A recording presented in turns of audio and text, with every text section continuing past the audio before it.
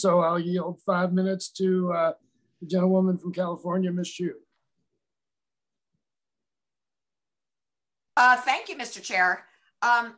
Ms. Russell, I wanted to expand on Congressmember Jan Schakowsky's questions about small business. I am a member of the House Small Business Committee, so I understand how the U.S. government's small business lending programs underpin so much of our economy, supporting business growth and employment.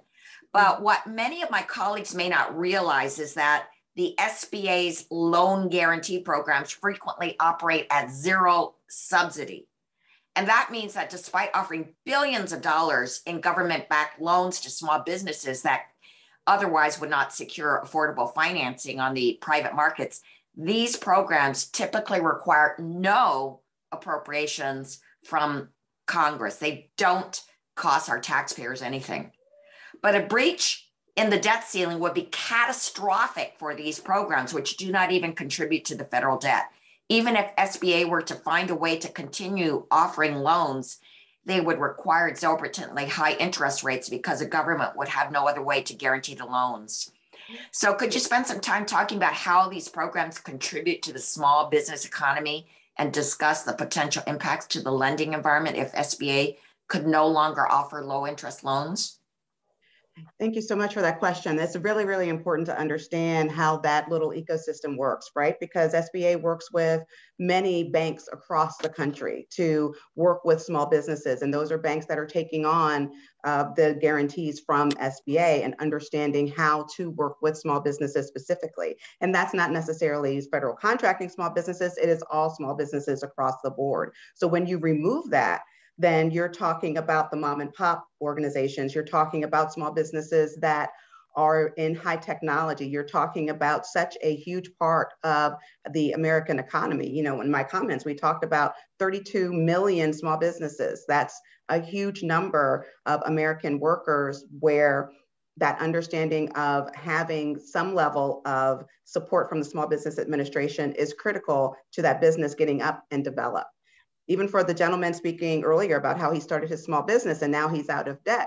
Well, that's important to understand because so many small businesses are starting. I started my business without debt at all. I started my business at my kitchen table with $500, right? And so while some have that opportunity, others may not have that opportunity. And so it's our responsibility to give them that opportunity because we know and understand that small business is the undergird of this entire economy. SBAs and their ability to fund the small businesses to get these ideas off the ground, it's incredible. Yeah. Well, thank you for that. Dr. Blessing, I wanted to discuss the impacts that debt ceiling hostage taking has had on government's most important and basic functions, including the ability to collect revenue and promptly disperse refunds during tax season.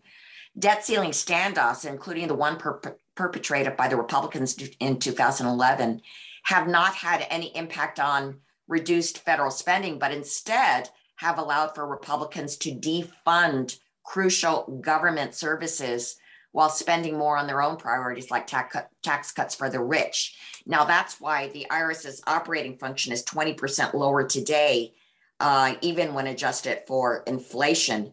And this is despite federal spending increasing between 2010 and 2019. Defunding the IRS has led to a tax gap as high as $1 trillion annually, which means even more lost revenue to reduce the deficit. So the result is delayed tax refunds, overburdened staff, and more difficulty getting much needed assistance during the busy crunch before tax day.